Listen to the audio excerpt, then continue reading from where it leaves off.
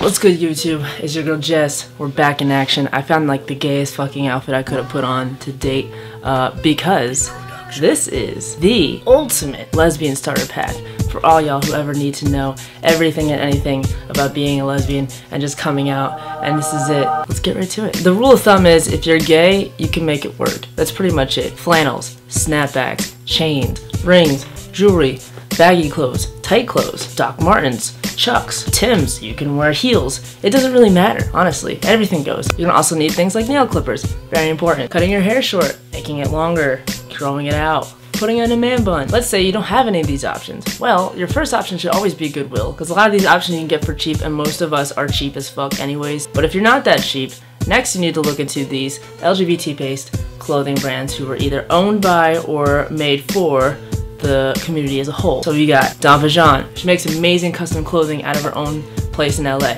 She's dope. You got Nishabu. She makes custom distressed dad hats that have like gay ass logos on it about pussy, about being gay, about strapping. You got Zoda Chanu, which is unorthodox backwards, but she makes the androgynous tees. You got the Naughty brand, also a queer-based owner. Reject Society, which you got 3 queer-based lesbian owners doing their damn thing, and I've been working with them for a while. You got Stuzo, based out in LA, 2 lesbian-based owners. You got Tomboy X that makes underwear, bras. You got Andro Swag, based out in Australia. You got Jag & Co, based out in New York. Handmade stuff, more dapper style. Boy Society, they got a whole Boy Society box. She's a queer-based owner based in the Bay Area. And then you got Panda Clothing, I'm wearing right now. Rare Breed Tee. Cop yourself some swag. And if you want to be really gay, you gotta really support your queer-based owners. And if you really want to be gay, you start your own queer-based business. Speaking of icons, you got all these icons around the world, around the internet, all these things that you need to study. These are mainly queer people of color who have been doing their damn thing, and I respect them a lot. So y'all need to go check them out if you're not following them already. Instagram, you need to be on Instagram if you're gay. It's how it is, because everybody who's gay is on Instagram, and if you're gay, you don't really have people that are like you in real life, so you need to find people on Instagram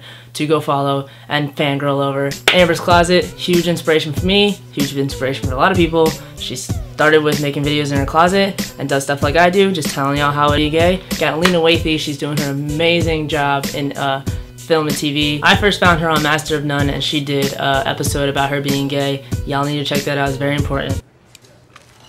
Ma, I'm gay.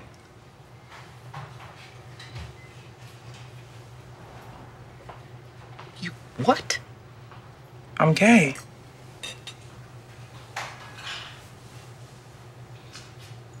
I've always been gay. But I'm still the same person. I'm still your daughter. Nothing's changed. She also directs and produces her own shows now. She's doing amazing things for the community, and she's also swagged out as fuck. And she wears those same brands that I was just discussing. You got Young Easy. She's like killing the Instagram comedy game. Here are your terms and conditions of being a lesbian. Are you ready for your vocabulary? Yes. Here we go. Femme, pillow princess, starfish, girly girl, stem, femogress, confused, tomboy, stud, dom, touch me not, touch me sometimes, and the one word we never speak of, the D word. Dick. Dyke, Haley, dyke! You got Carter the Body. Everybody knows Carter the Body. If you don't know Carter the Body, I don't know what the fuck you're doing. She also does exotic dancing. Young May. Young May's killing the game. Really good with her lyrics. Y'all already know all her songs. If you don't know her songs, what are you doing? Ari Fitz is doing her own damn thing. Super unique looking. She brings a whole new style to the game. Foxy Hot Mess, which is her best friend. She also does YouTube videos. A lot of instructional, very sarcastic, blunt videos that y'all need to check out. You need the finish him Mortal Kombat of vibrators, and that's what this is. But you know, if you want to take fingering to the next level, you can go to town with this. Kehlani, gotta know Kehlani. She makes a billion songs out there on Spotify, everything right now. Also openly gay and talks and sings about being gay on her songs. Haley Kyoko, she's doing her damn thing. She's openly gay as well. You got Ruby Rose. Ruby Rose has always been out there, based in Australia, and she's, you know, been making people confused for a very long time. Saya is a stud-based rapper out in LA, killing the game as well. You got Ellen, of course. Everybody knows Ellen Show. If you don't know Ellen Show, you tripping. You got Amanda Nunes, who just won the UFC championship for females. You got Whitney Mixter, who's a star of the Real L Word. She's also running events like Crave and things like that, partnering with them. Kate Moaning was in the L Word series. Makes people very confused as well. Lacey Green, which has helped me started getting out into the scene and getting to know what pussy really is about. And then you got Hannah Hart, of course. Hannah Hart has made a lot of videos about her coming out story. I noticed you have a rather large menswear watch. Yeah, it was just because it was cheap. It was from Target. Love Target. It's also like a statement piece. Like the statement's like, I like to tell time. for sex with women. From those people that I mentioned, there's also shows that y'all need to check out, and these are highly necessary because they will initiate you to the gay world. First series, The L Word. If y'all have never seen The L Word, it is the gayest show I've ever seen and is still the gayest show out there ever. And you just get a bunch of sex, a bunch of humor, and a bunch of girls who are always together somehow magically friends, and there's a bunch of drama, which everybody knows that gay people love drama. Then they made The Real L Word. It's more like a Jersey Shore spin-off of The L Word. It's a little bit more ratchet, but you got a little bit more of a relatable experience. You got also movies on Netflix. Most queer movies on Netflix suck because it's just white women with very awkward experiences, and it's hard to watch, and it just makes me cringe. But you got some who can actually act and actually make lesbian sex and lesbian relationships look like how they actually are. Blue is the warmest color. That one's very intense, but it does show you what a toxic relationship can be like. Blow Her Mouth is kind of new. That one has a stud in it. The Fosters is a show to queer-based moms who foster children. You got Orange is the New Black. Everybody needs to watch Orange is the New Black. If you haven't seen Orange is the New Black, I don't know what the fuck you're doing, but there's a lot of lesbians in there. Wentworth is the Australian version of Orange is the New Black.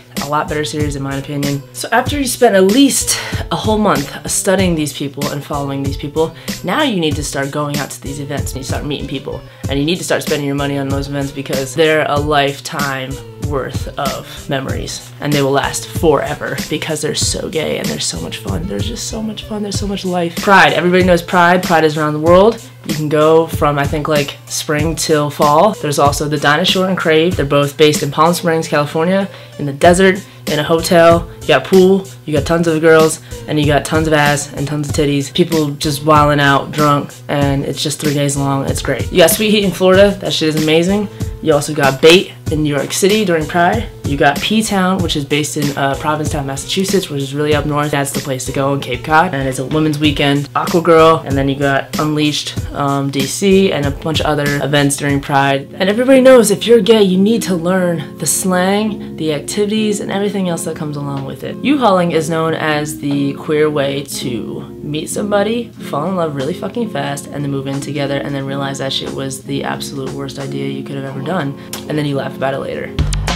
Me and my girl went on 3 dates, so I called up for the U-Haul. Sex is a highly gay activity, and it's highly underrated because we lesbians don't like to talk about it with each other for some reason, and we also don't really express how fucking amazing it really is. Having multiple, dozens, more than that, orgasms is very common, and it is very possible. Toxic relationships, none of us want them. We all get them because all of us are fucked up low-key. A lot of us have abuse from childhood. We have neglected parents. We have people who don't really accept us as people. We have daddy issues, we have mommy issues, we have all the issues. So just beware. But also, it's kind of necessary to have it, and I feel like we don't want it, but it happens anyways because a lot of us, like I said, are fucked up. Drama. When you have a lot of women together all the time who are friends with one another in a space that is already highly selective with women in one space in a town that you specifically live in, or even on social media, there's drama. Drama's always gonna be there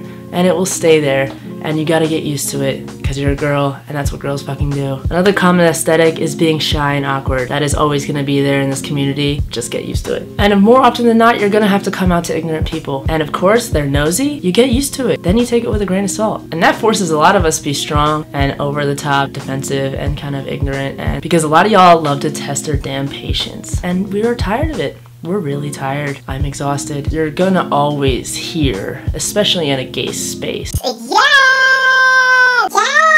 Yes, girl. Want that shit, bitch? Yes, ho. and if it is a gay space and you don't hear that, there's something wrong. And no matter if you're a feminine or masculine or whatever lesbian you are, you're gonna always be fetishized by hetero, cis, disgusting men. It's just inevitable. And I want to say about 95% of the lesbian culture is loving Netflix, loving naps, and loving cuddling. Most of these girls out here eat that shit up.